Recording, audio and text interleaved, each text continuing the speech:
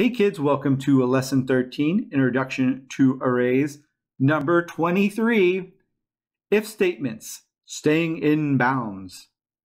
Currently, the user can increase or decrease the value in the global index past the bounds of your array. As a result, you've probably already seen the errors that are generated. To prevent this from happening, we're going to add if statements to the event handlers on the next and last buttons. This should check the value of the global index before changing it.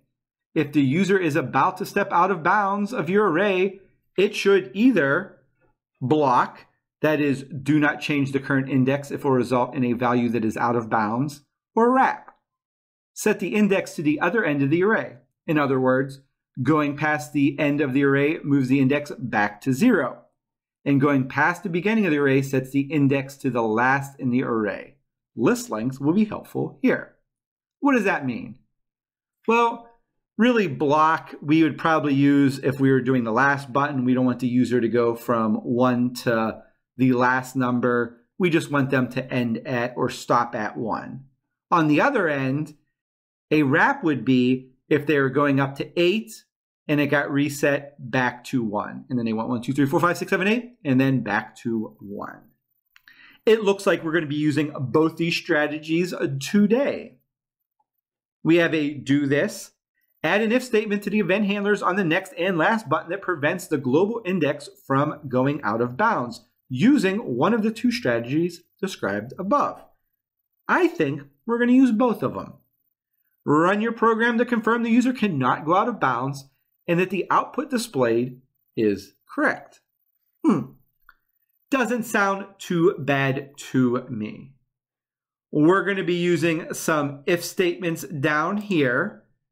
And where are we going to drag those? I know it's going to be on my next and last button here, but where? If we looked up here, it really adds to the ID, then checks it. So it looks like I'm going to need something in between where I add to my current ID and before I display anything else.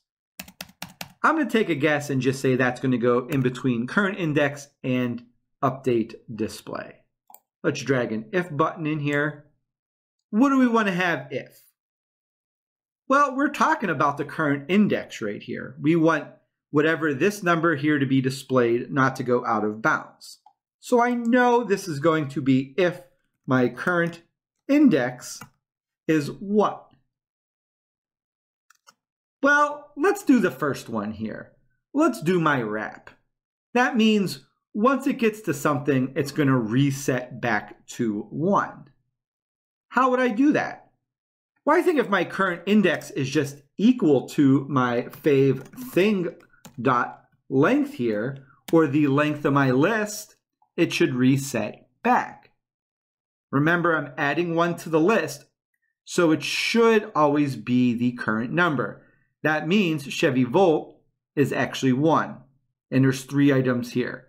That's saying if current index equals 3, and there's 3 things in here, then set the index back down to what? Well, I want to set the index back down to 0. So current index is going to equal 0. Then we want to update the display. That's how I think it should work. Before we get crazy and try our last button, let's test this on our next button. I'm going to hit run. 1 of 3, 2, 3, back to 1. So this one won't let me go out of bounds in the next direction. Let's try our last button here. Same thing, it's going to go in between my current index and my update display. I'm going to drag this in here.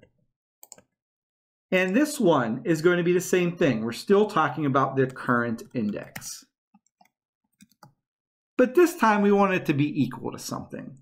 We're really worried if this one is what? Less than 0. Because we don't want it to go below 0. What happens if it does go below 0? Well, we want to set the current index to equal what? Well, my favorite things list, dot length again. And I remember back to my other lesson, when we got out of bounds, we used the list length minus 1. So it was always within the size of the list length. So let's try list length minus 1, semicolon. We have a little yellow triangle here. Looks like I have a spelling error, and it's fave thing, not fave things. That means if the current index is less than 0, it's going to set the current index, whatever the length is, minus 1. Let's try this out. Run. I know my next button's working.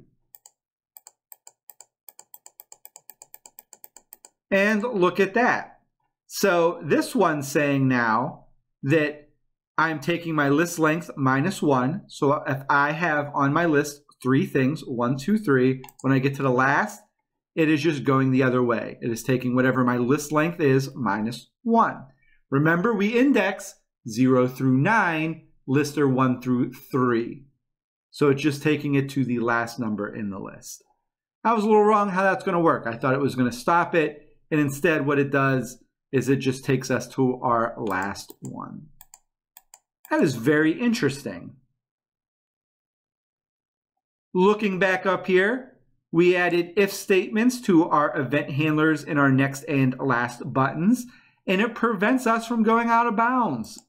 We ran our code, and guess what? We can't go out of bounds anymore, kids. Let's try adding something. I know all of our favorite things is school. And as you can see, because we used all these global variables, it's still not going out of bounds. Pretty neat, kids, pretty neat. I think that's all code.org wants from us. Let's hit finish and see if they want anything else. Nope. Good job, kids. I'll see you on the next lesson.